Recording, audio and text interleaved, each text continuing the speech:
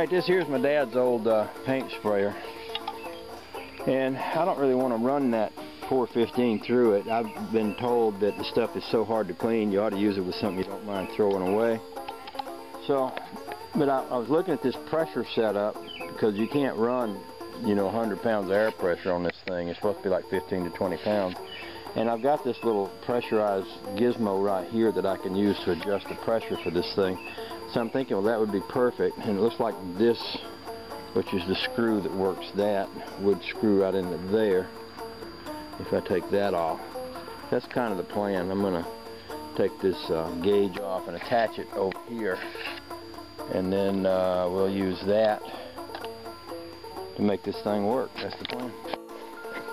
Alrighty then, I made the hardware store run, and the way this little paint sprayer works is this thing is designed to screw onto the cap of a little aerosol bottle.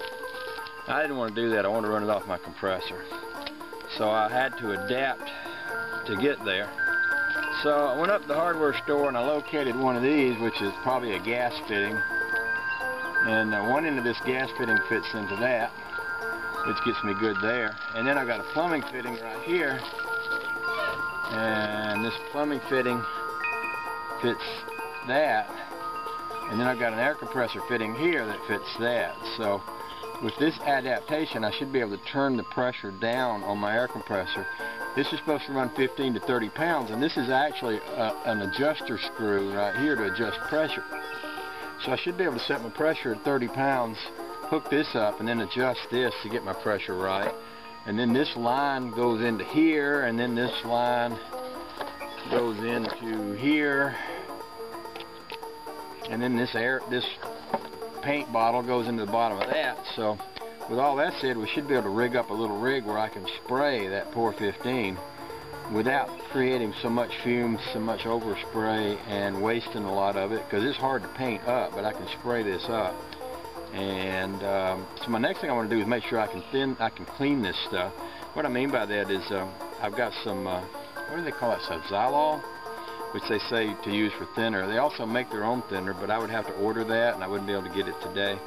So I'm gonna try taking a little bit and see if that Xylol cleans it. If it does, then my next step will be to fill up a bottle of this, get up under the Volkswagen, pick a spot, and start spraying it. There's a lot of spots on this car that need spraying. A lot of little rusty spots are popping out, and I'm thinking, well, if this works, I can use it over here on this car. You know, because I don't want to make a big goopy bunch of paintbrush marks and stuff all over it when I do it. I'd like to pick out a little area and spray it with this little gun, and then have it kind of be rust proof there, and then come back later and sand and paint over it. So that's where we're at.